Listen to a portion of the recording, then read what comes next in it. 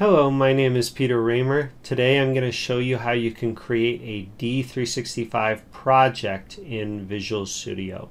This is a project used for creating code for Dynamics 365 for finance and operations.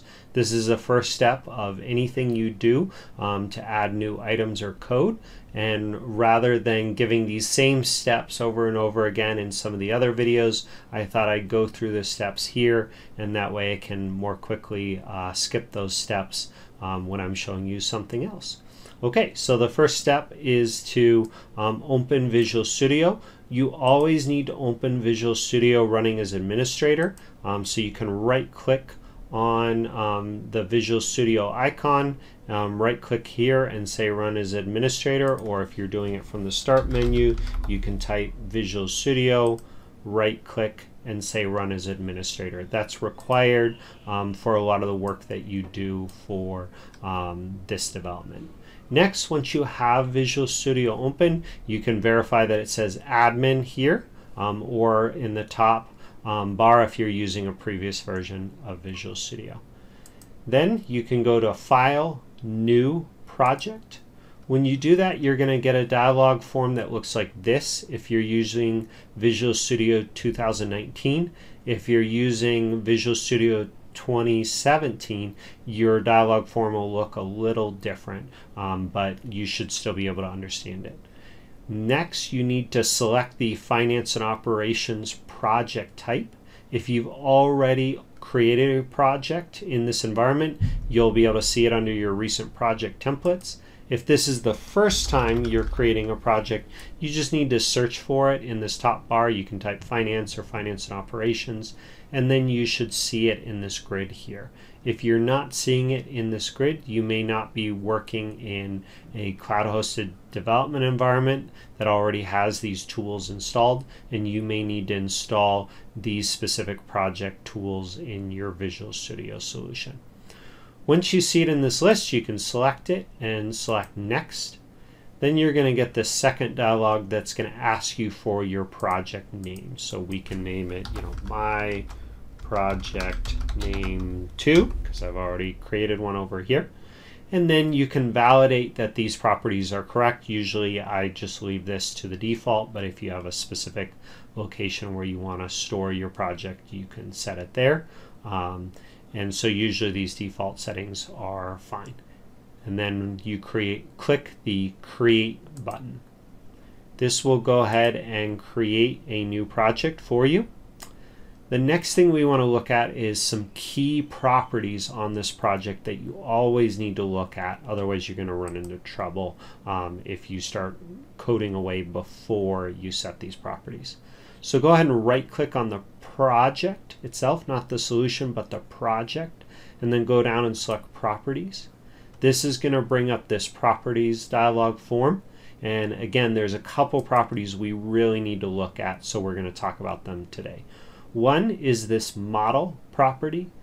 When you are coding new things in the system, you want to set this to your model. I've got another video, an article about how to create a model, and so I recommend you watch that video if you're not familiar with a model or you don't have one created.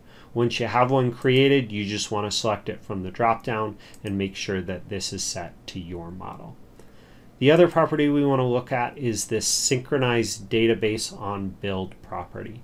This is important. What this does is when you set this to true, it means that anytime you compile or build your project, it's going to also see if you have any changes that affect the underlying SQL database, and make sure that that SQL database gets updated as well.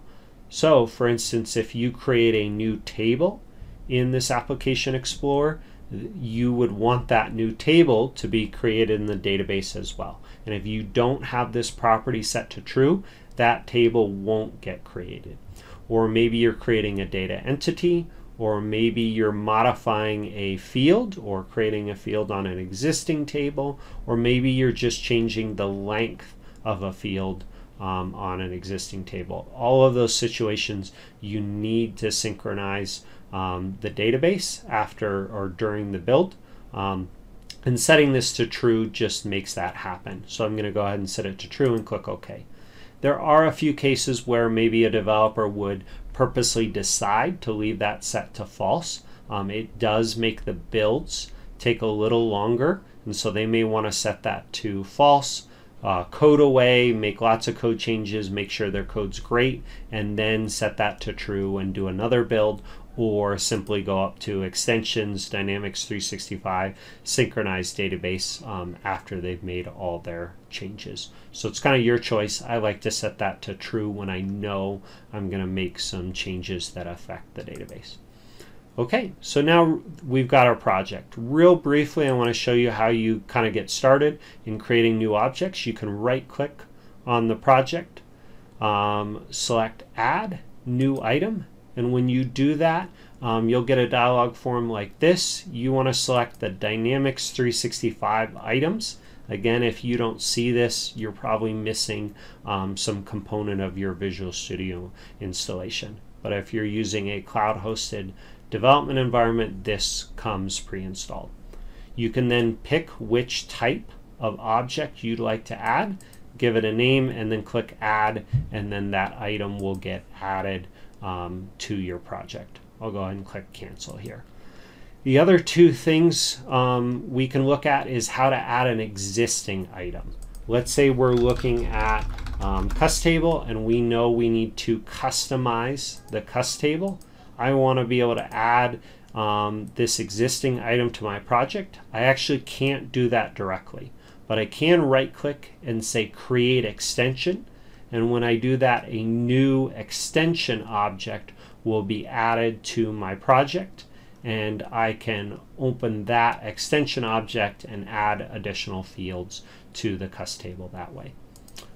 Lastly, if I have an existing object, so I've got one called RSM Vehicle that's part of this model, I can add it to my project directly. I can see that it's part of my model by looking at the name in between these square brackets. It's Dynamics 365 Musings, and that matches the name of my model that I can see over here to the right of my model name. When that object exists in this model, I can simply right click and say Add to Project, and the very same object is added to my project. I can double click on it to open it in the designer. I can look at its code by right clicking and saying View Code, or I can right click and select Properties and see the properties for this object and edit them. Often you need to select the node from the designer first, and then you'll be able to edit the properties. Okay, that's it for creating a project. Pretty basic, but very, very important. This is the basis of creating any code within the system. Okay, thank you so much for watching. I really appreciate you watching. If you liked the video, click the like button. I also invite you to push the subscribe button as well. If there's other topics you would like to see a video on, please post in the comments and I'll see what I can do. I hope you learned something new today. Thank you.